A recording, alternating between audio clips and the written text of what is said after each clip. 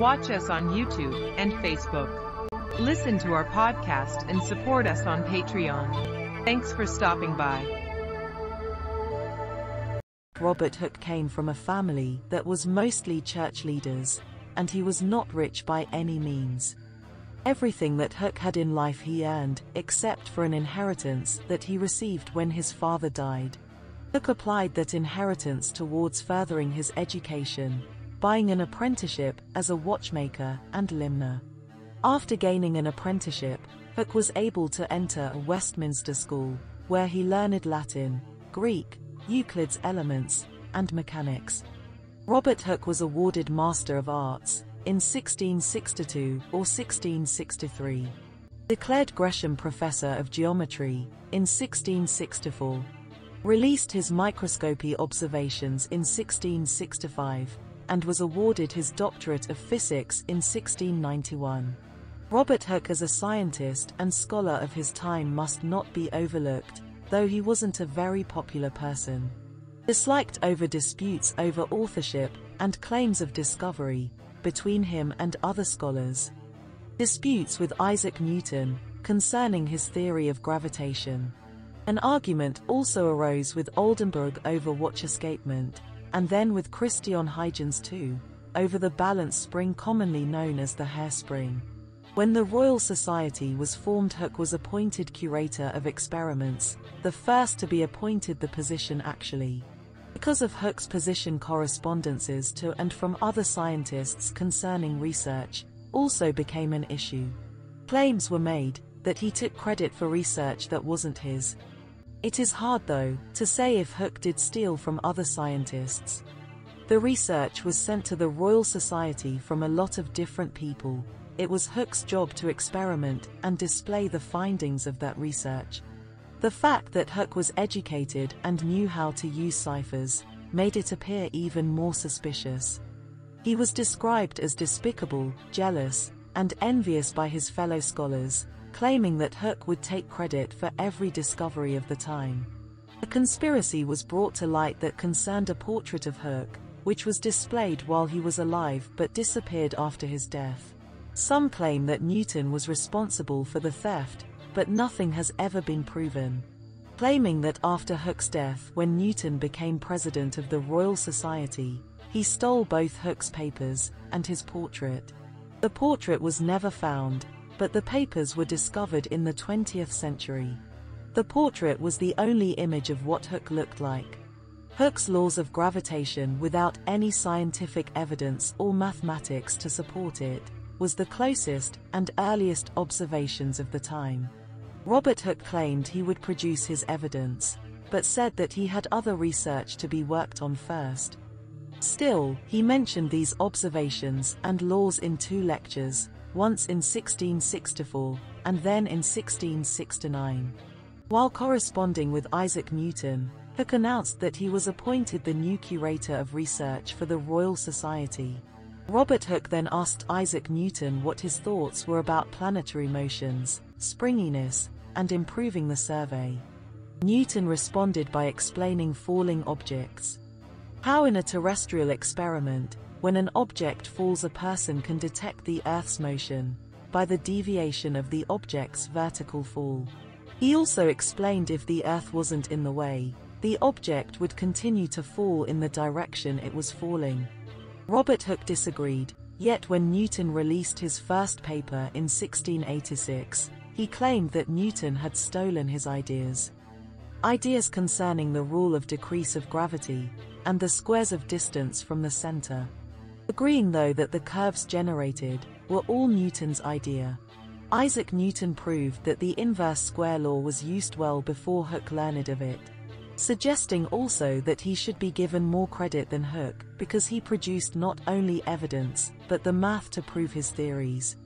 He did acknowledge that Hooke was aware of the inverse square law applied to the solar system, and how Hooke's correspondences did reawaken Newton's desire to look at astronomy. Nothing new in his research was developed because of it though. It was finally decided that most scientists of that time were already aware of and using the inverse square law, and for many different reasons.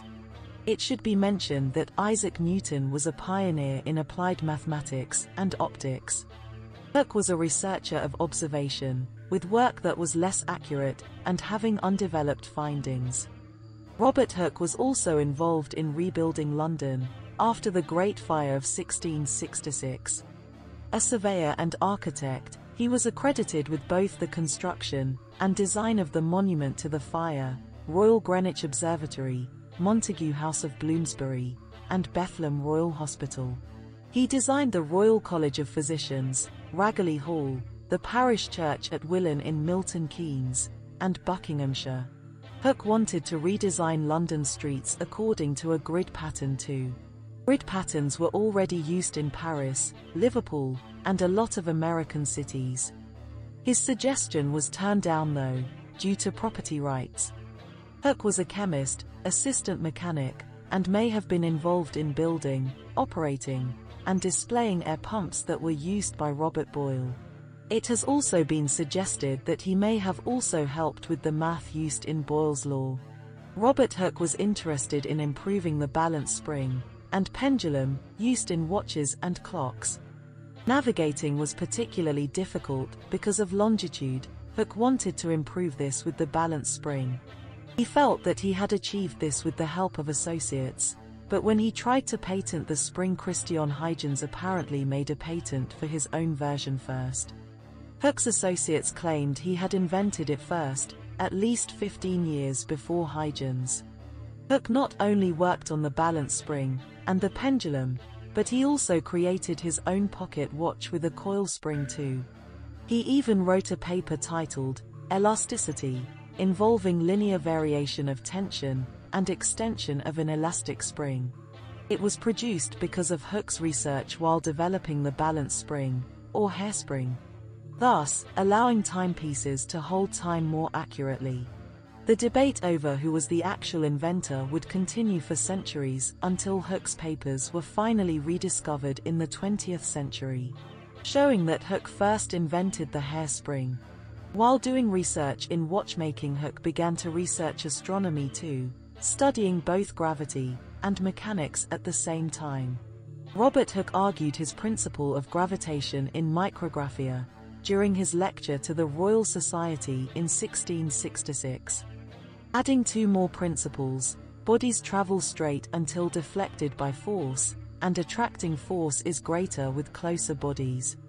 Showing that gravitation applies to all bodies, the further away bodies are from each other the more they travel in a straight line.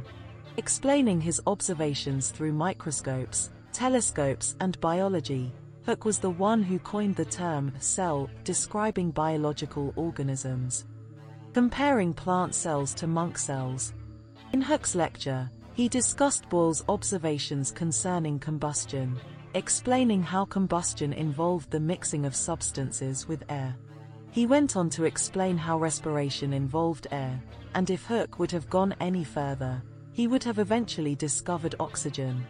Hooke wrote about his observations of the attractions of planets and the Sun in the solar system. He attempted to measure the distance between Earth and Gamma Draconis, a neighboring star.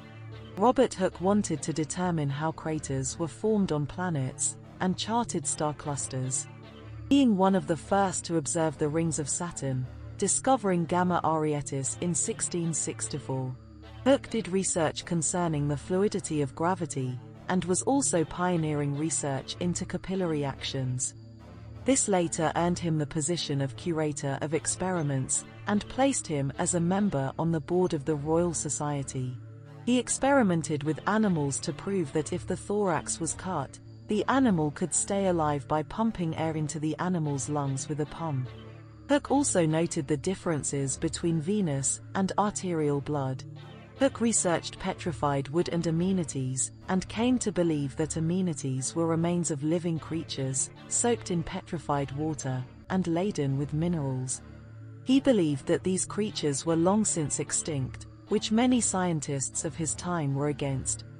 Robert Hooke would observe nodal patterns associated with modes of vibrations by running a bow along the edge of a plate covered with powder.